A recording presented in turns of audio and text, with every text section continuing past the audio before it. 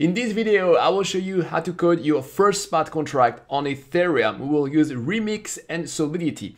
I'm Julian, and on In The Blogs, I help you to become a Web3 expert so that you can get more money, more freedom, and work on projects that you love. So Ethereum is the most popular blockchain out there. This is where you'll find the biggest ecosystem for developers, for users, and for investors.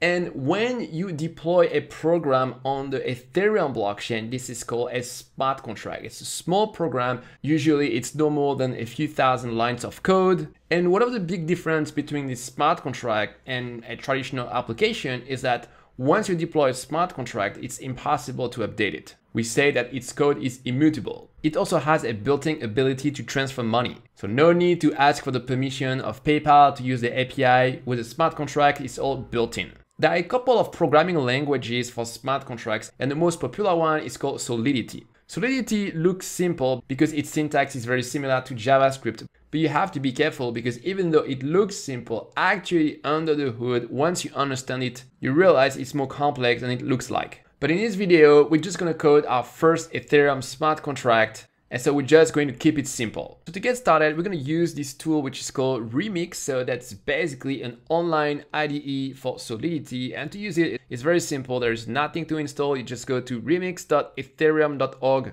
And you can see that the layout is very similar to VS Code. So we have the menu bar on the left, a contextual menu, and here the main part where you're going to do the coding. So first, we're going to go in the File Explorer and we're going to create a new Solidity file.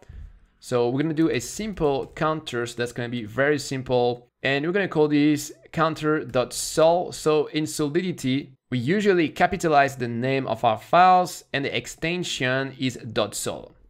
So we create this file, and so here we're going to code our smart contract. So the first thing to do is to indicate which version of Solidity we are going to use. Pragma Solidity, and then we're going to type the version of Solidity that we're going to use. So at the time of recording this video, the latest version was 08.18, and we terminate our statement with a semicolon like any statement in Solidity. And so if you try to compile this file with another version of Solidity, it's going to give you an error.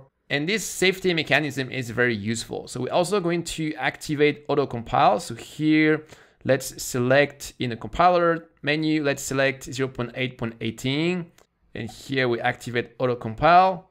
So we're gonna have live feedback. All right, so back to our contract. So the next thing we need to do is to define a new smart contract. So you do this with the contract keyword. After that, you give it a name. So usually we use the same name as our file. And by convention, we also capitalize it. And so we open our smart contract with curly braces. And inside, we're going to define a variable. So for this, we're going to use the uint keyword. There are different kind of integer in Solidity, but in most cases, you want to use this one. So after you want to indicate the scope of this variable, so here we will make it public, which means that Solidity is going to create a getter function which will allow us to read the value of this variable. And after we're going to type the name of the variable, terminated by a semicolon. So this variable that we define will be saved in the blockchain. So if you don't initialize this value, the default value will be 0, but we are going to create some function to change the value of this variable. So we define a function with the function keyword, and after we define the name of the function, then we give it some parentheses, and after we are going to define the scope of this function. So external, it means that this function can be executed from outside the smart contract only. And in general, we try to be as restrictive as possible with the scope of everything in Solidity, because security is very important. And here we open the curly braces to define our function, and inside we are going to use the increment notation to increment count. So here we just use the name of count to reference it. It's very easy. And just with this, we have our increment function. So as you can see, it's very similar to a Solidity function. Here we can increment our variable, but what about for decrement? And for that, we just need to create another function. It's very simple. So here, another function, decrement. And again, the parentheses, we also make it external. And here we reference the count variable again. And this time we're going to use the decrement operator. We terminate this statement. And here we have our smart contract. So here we have a green check mark. So we should have no problem in our smart contract. Now we're going to try that. So for that, we are going to the deploy tab here. And what is really amazing with Remix is that it has a built-in blockchain that you can use for testing and development. It runs only in your browser, so it's a great playground. You can make any mistake that you want. It really doesn't matter. So here it asks you which environment you want. So Remix VM, it basically means that this is the built-in blockchain I just mentioned. And here you have the choice between different forks, but by default, you just want to use the default. That's the latest fork.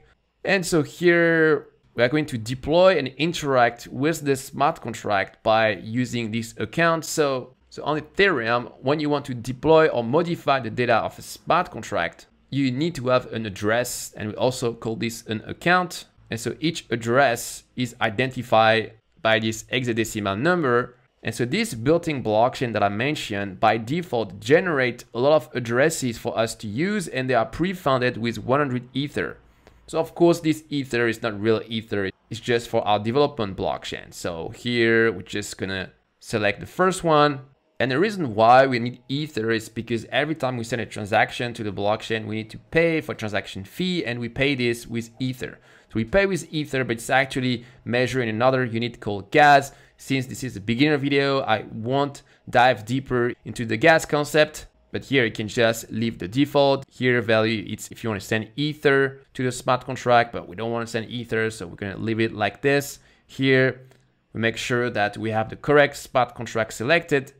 And here, we're going to click on deploy. And so here you see different things that happen. So first here in this part of Remix, we will see the details of the transaction that we sent. And here, if you see the green check mark, it means that the transaction went well. And here you can expand this if you want the detail of the transaction. So here we can see the transaction hash. So this identifies the transaction.